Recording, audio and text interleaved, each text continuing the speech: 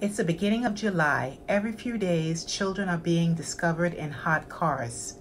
In my opinion, there is no excuse. These precious children are being neglected since their parents are shopping, hanging out with friends, playing in a casino, etc. for hours. When researching this topic, I've noticed this type of negligence increased tremendously over the past decade. Currently, there isn't a definitive statute in regards to leaving children in hot cars, but common sense and reasonableness. Usually, police will do an inquiry, give fines, and maybe a felony charge. But parents and caregivers must have longer sentencing, in my opinion. Only in California, Caitlin's Law was adopted in 2001. This law makes it illegal to leave a child unattended in a hot car.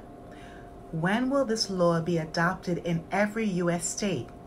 We need parents to be held accountable for this reoccurring danger.